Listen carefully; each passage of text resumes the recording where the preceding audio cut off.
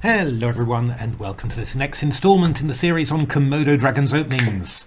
We're now looking at King's Indian type thingies and all sorts of things where you fianchetto your King's Bishop.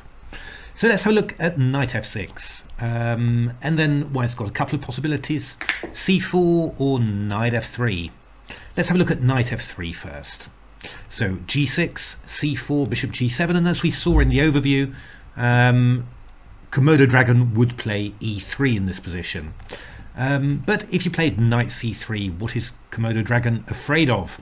Well, d5, the Grunfeld. And what line does Komodo Dragon want against the Grunfeld? Well, it wants the good old rook b1 variation against the Grunfeld. When I was professional, this was all the rage, and they were analysing and analysing. Without computers, can you imagine?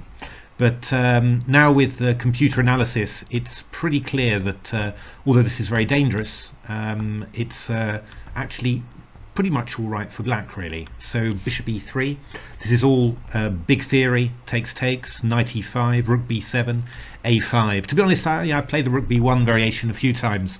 I was never really very happy with that a-pawn that could march down the board. In fact, against Bogdan Lalic, I had a game where that pawn actually queened, which sort of left me scarred and emotionally bruised for the rest of my life.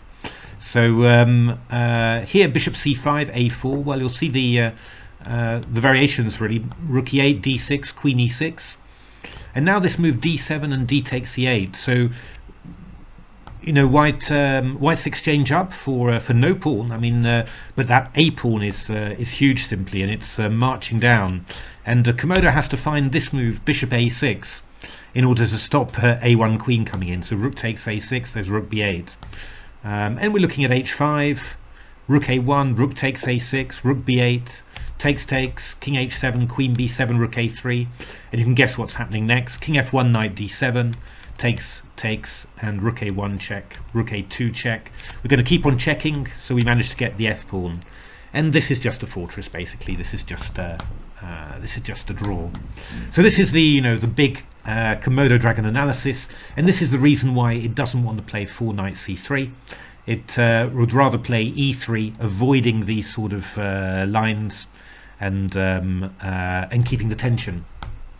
Another interesting thing, after knight c3, if black decided to play the King's Indian, what would we get? Well, the engine just likes bishop e2, e5 and castles. And well, when you let it analyse for a long time, it's not looking at the Mar del Plata with knight c6. It's looking either at e takes d4. Engines seem to be quite keen on this, although, yeah, I don't know, it looks a bit... can never really believe that this should be decent for black, really. Or knight a6, which was a favourite move of mine when I was professional. Played the King's Indian intermittently, most often in weekend tournaments, not rated tournaments. And this was my favourite line. And well, Komodo Dragon thinks that this is well, a very interesting idea. Actually, to be honest, this looks pretty much like a Mar del Plata in some ways, just with the knight on a6 rather than being over on e7. And Lord knows who that helps. Maybe a bit of the Lord giveth and the Lord taketh away, I think, in that one. But very interesting positions. Komodo thinks that White's slightly better, as engines always do in these King's Indian positions, but yeah, very unclear position. So that's those lines. Now, what White can also do, of course, White could also just play c4 on move 2. And, well, this gives a few extra possibilities to black and a few extra possibilities for White. So let's have a look. g6, f3 is one possibility for White. This is something that I was very keen on. I love playing the same system against the King's Indian, so I'm not at all worried if black goes bishop g7. And yeah, there are a lot of unusual lines against the Grunfeld if black, persists in playing that. My engine was actually looking at yeah, one of these Grunfeld lines with d5, very big theoretical, but in the end went for probably the best move, which is a transposition back to a modern Benoni. And bishop e3, castles there, takes. I've played these lines a lot with White, normally with a bishop on g5, but the structure's the same. The big problem really for white is how to develop this knight on g1. Ideally it would come h3 to f2, but well, there's a bishop on c8 preventing that. I mean, Leela did once play knight h3, allowing the doubling of pawns, but that's just a little bit, maybe a little bit too sexy for normal use. What Komodo Dragon comes up with is quite amazing. Plays bishop e2, b6 from black, slightly unusual move, but yeah, I mean, this rook could come over like this. And then just plays king f1. It's just going to castle artificially. So play g3, king g2, and then try and play knight h3 to f2.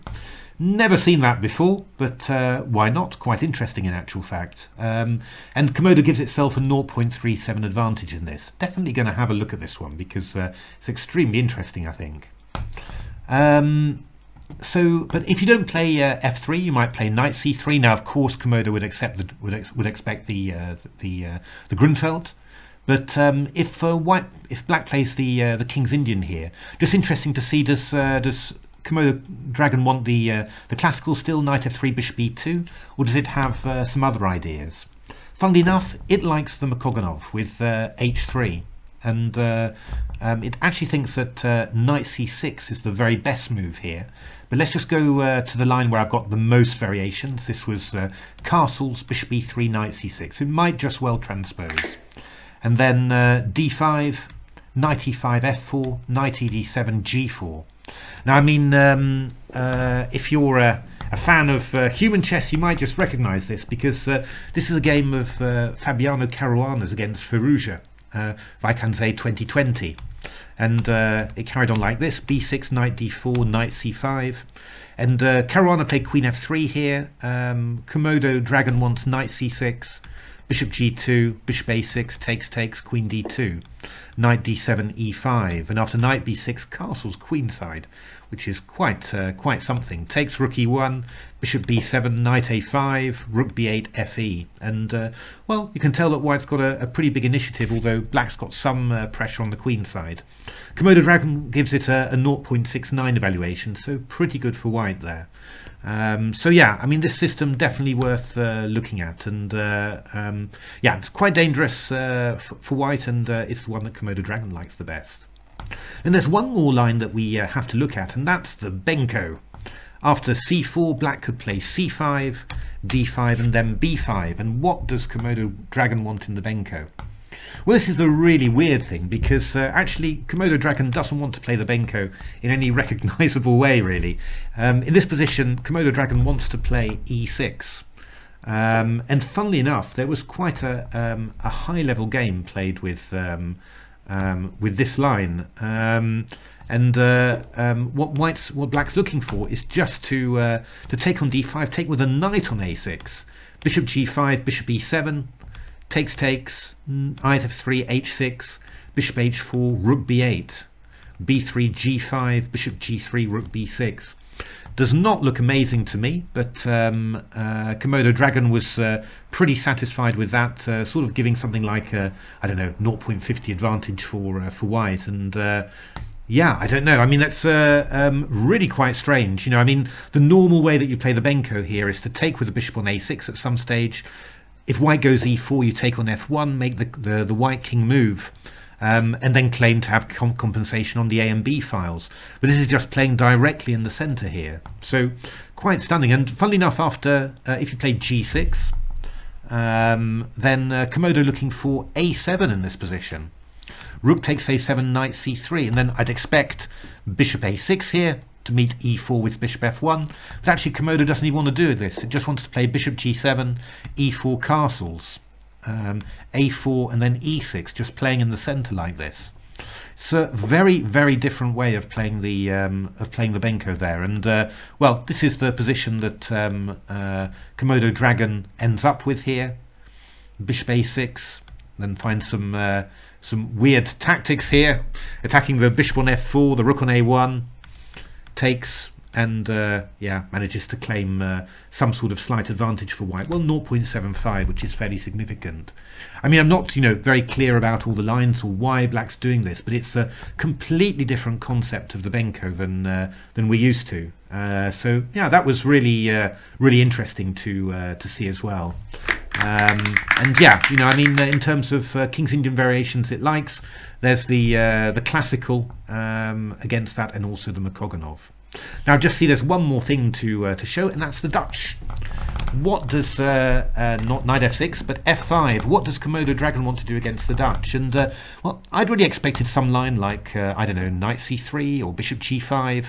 But actually, Komodo Dragon just wants to play very, very classically. Just wants to play c4, e6, knight f3, knight f6, and then g3 here.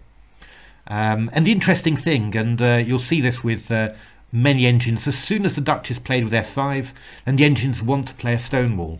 And for some, it's really weird because often the evaluations are pretty bad for the stonewall, but there's an awful lot of draws. And well, this is what they want to do. c6, knight e4, g5, played like a true Dutch player, this one. Bishop e3, knight d7, knight e5, takes, and now a5. And Komodo Dragon gives a 0.71 evaluation to white. But in general, in these sort of solid stone walls where this bishop is really well restricted by this pawn on d5, then yeah, then black's normally managing to draw these. And this a5 is well, Komodo's improvement on a game from 2022, Maximovic against Ivanisevic, Termikates 2022. But pretty interesting, really, and you know, interesting to see that Komodo just wants to play a g3 system against the Dutch, and also that it's expecting stone walls. What it doesn't want is the Leningrad. So I gave it the Leningrad and asked Komodo Dragon, what do you want to do? And again, nothing fancy, no knight h3 systems, no h4 or whatever, just playing very, very solidly here. Knight c3 castles, and then this move queen b3. Knight a6, bishop f4. Slightly unusual development there, but yeah, I mean, Komodo Dragon seems to think that it's a little bit better here, but I mean, I think engines find these positions quite complicated. I'm not particularly impressed with the way that Komodo's playing queen b3, bishop f4, bishop d2. Don't really understand it, to be honest. Thinks it's slightly better, of course, but not 100% sure about that. Doesn't really feel really convincing to me. But anyway, the g3 system against the Dutch, that's the one that Komodo Dragon really likes. Okay, so that was Fianchetto systems. There's just one more video to come, and that's random stuff. So let's get into it.